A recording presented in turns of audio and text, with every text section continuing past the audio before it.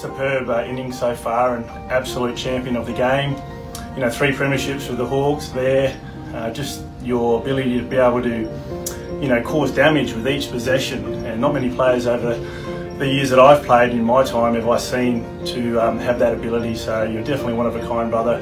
You should be extremely proud of yourself, and you have an extremely high place in this wonderful game of AFL. Your short time here at Port Adelaide, and also, you know, your time at the mighty Hawks, and you'll go down as one of their greats.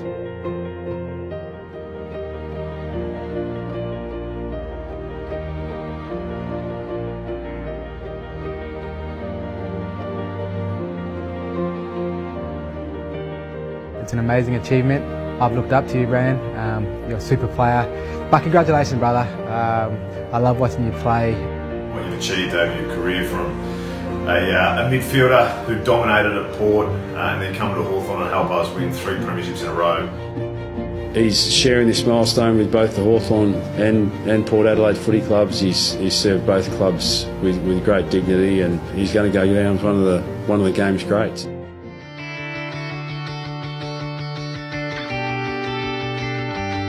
So fittingly, it's Shaun Burgoyne who wins the toss for the Hawks, points to your right of screen. He'll go down and address his players before what is a massive match. To Burgoyne, game 350.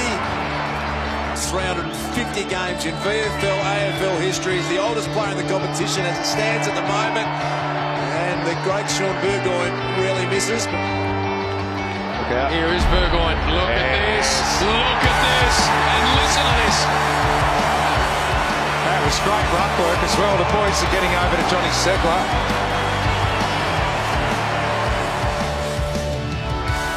Siren sounds.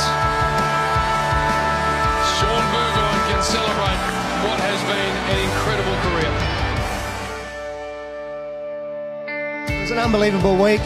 My kids loved it. My wife over there, she's loved it. I've got messages from all over Australia, a couple from international, and a little bit awkward as well because, you know, the focus is on me, and I'm not used to that. But yeah, definitely felt the love from everyone this week.